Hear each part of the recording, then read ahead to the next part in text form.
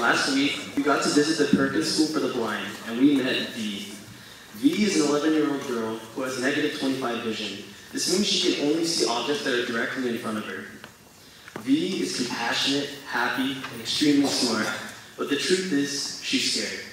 She's scared because she doesn't understand what she's going to see next. She doesn't know what she's going to encounter next. And she needs someone there to help her along the way.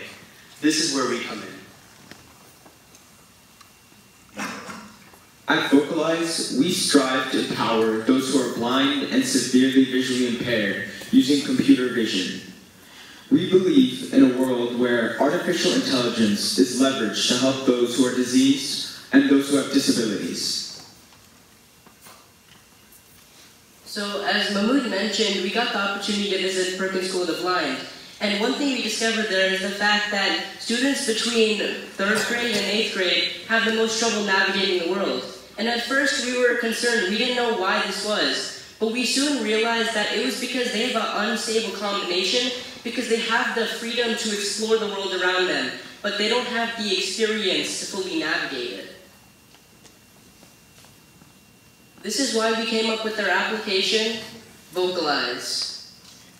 It is capable of object, text, product, environment, facial, and food recognition. We will now show you how our product works. So the way we came up with our product and how we researched it was by going to the Perkins School for the Blind, the oldest institution for the blind in America.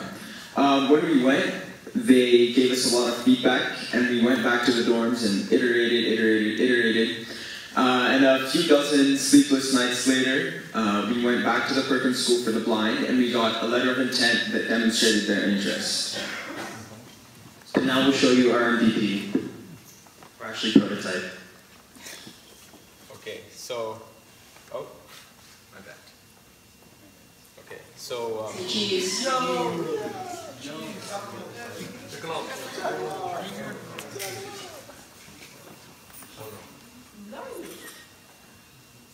What's this? Labels found, crowd, objects, youth, community, institution.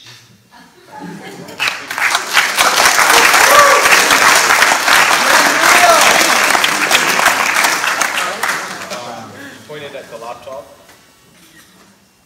What's this? Labels found, laptop, technology, electronic device, netbook, computer. Does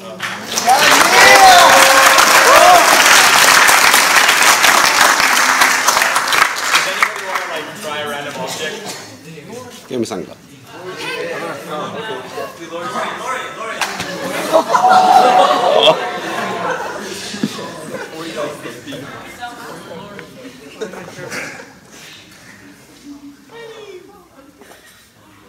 What's this?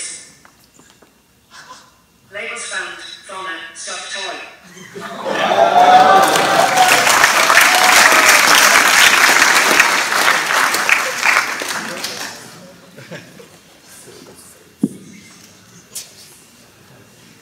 Okay, so in the future, we hope to support more languages on our platform as we start to globalize.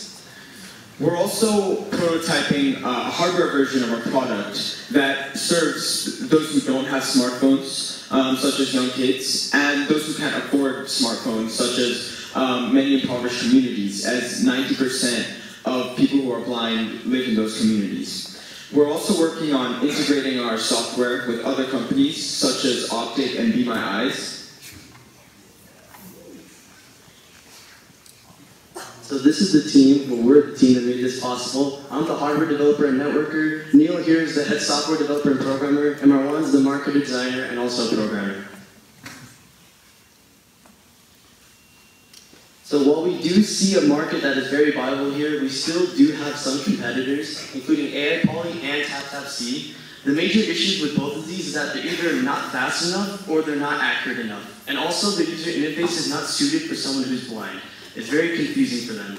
So we decided to create a user interface that only included one button, and with voice recognition it'd be really easy for those who are blind to use it, and it identifies objects quickly, accurately, and more than one at a time, so more objects at once. So we started our company here at launch, and in 4 weeks' time, we were able to develop a prototype.